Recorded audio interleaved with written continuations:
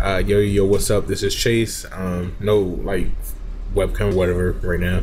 I was looking through some old videos, and I found this little thing that I did when I was younger and when I was a little bit older, and I just thought it was really cool to see how much I grew. I guess as an editor, I don't know what you would call this.